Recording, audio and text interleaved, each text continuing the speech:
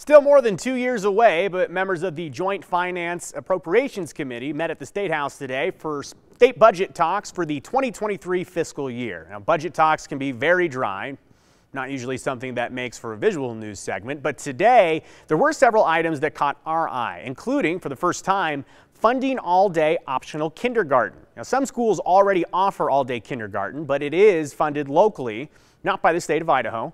Lawmakers introduced a bill this past session that would fund the program at a cost of $42.1 million per year, with the first 3 years paid for with COVID funds. And that bill never made it out of committee. Now, back in August, the State Board of Education unanimously voted to recommend that lawmakers do fund all-day optional kindergarten for the state of Idaho. Right now, the state only funds half-day, but today we learned it is budgeted for the 2023 fiscal year. Full-day kindergarten, that is. However, right now, full-day optional kindergarten is only budgeted for those kids who are considered at risk. So the request was not to include all of those who want to enroll for kindergarten, just at risk would be funded. That is my understanding, no, that the board voted for all-day kindergarten for everyone, but the superintendent's request does not reflect what the board voted. It is adjusted to account for this at-risk criteria. It's Jared Tardo, who's the deputy division manager who you just heard from. He says that there are still a lot of pieces that need to be worked out before everything is approved, so this could all change. Senator Janie Ward-Engelking, a Boise Democrat who you just heard ask that question, she also brought up the $1.1 billion in the state fiscal recovery fund that have yet to be spent.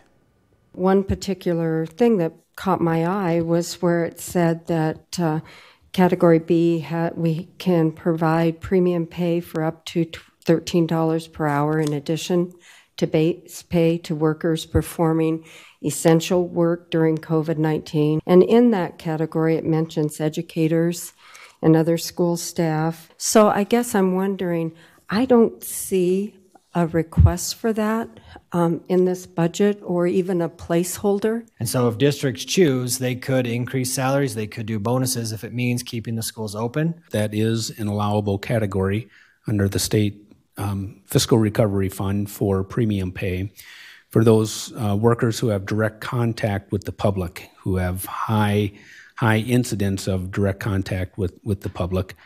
Those funds could be requested by any agency. I guess my concern here is that I'm hearing over and over again from school districts that they're losing bus drivers and that paraprofessionals are quitting, and even teachers are resigning mid-year because the working conditions are difficult, and it's kind of a no-win situation. I guess I just want to make sure we're looking at every avenue for providing additional funds to incentivize those people to stay in the schools and help us keep them open.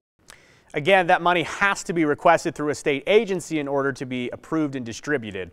Overall, Idaho agencies are asking for a 6.1% increase from the general fund over the last year. So combined, general fund, dedicated fund, that a request of $11.87 billion. I think that's $1.187. We'll have to check on that. Now, agencies have until October 22nd, this coming Friday, to submit any revisions. JFAC will still need to make a final approval to everything.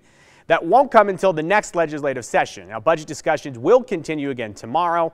By the way, if you're keeping score at home, Idaho's surplus has grown to over $900 million.